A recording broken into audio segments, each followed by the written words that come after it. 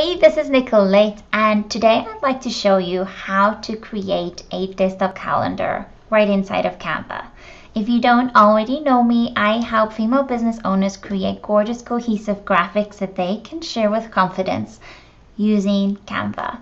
So let's get started. So in the beginning of the year, I created and showed you how to create a calendar image right inside of Canva.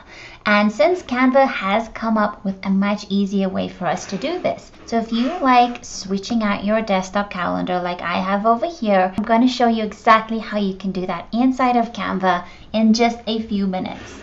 So what you're going to do is you're going to go to your Canva account. You're going to go to this plus sign and bring up more designs. What you want to do is you want to scroll until you find this desktop wallpaper over here, and you want to click on that, and now you'll see right on the left hand side a few options that you can pick from. So I usually like to pick the free option. So there's September. This one you'll have to pay for. How do you know if you need to pay for something? It will tell you it's free, or it'll have a little dollar bill there. Okay, so let's go through and look at a few more. So here's one of my favorites, the one that I usually end up going with. I love that it's free and it has a lot of flexibility. And I like that I can have two calendars at the same time. So then I only have to do this once every 2 months. And then if you scroll down a little bit more, you'll see that there are a few more options. So here's one for August. And let's stick with these two. So what you would do, and this August one is $1 and this one is free. So you would take this guy out. You can leave it pink. We are heading into October, so you could bring up your calendar, and October starts on the 1st. So you can just adapt these. They're easy to change out. And so what you'll do is you'll just have your calendar over here and change these numbers out. Really simple. And then what you can do is you can change the background. So what I do is I just stretch my image out. You can change the color so that it's more maybe your branding color. So if you are creating this for your tribe, you can definitely go ahead and personalize it with your own branding colors and maybe even add your logo. So if it's something that you are using Canva to personalize, then you have got some great options to do that. And then you can also play with this. You can just kind of bump up the transparency or move it back down. I hold in shift so that I can highlight all of this and move this guy if I wanted to. You can make it bigger and smaller. So if I wanted something like that, I have so much flexibility. So let's move on to the next one. I'm going to remove this background. I'm going to make this a bit bigger. So we have August and September.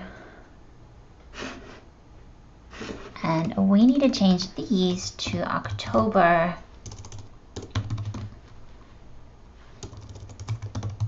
and November.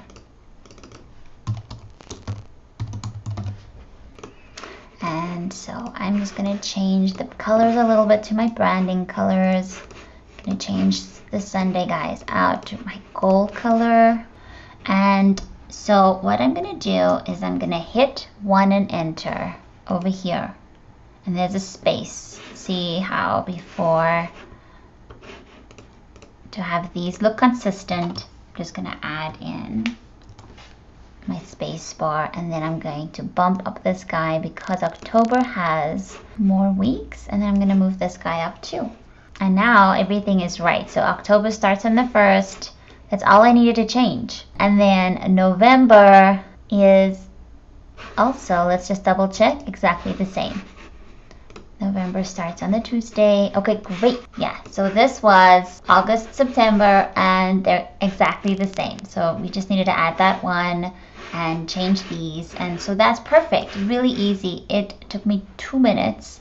And now I'm just going to put in my image. I love the saying over here, make today count. I'm gonna leave that. I'm just gonna maybe make it my own font and change this to matter.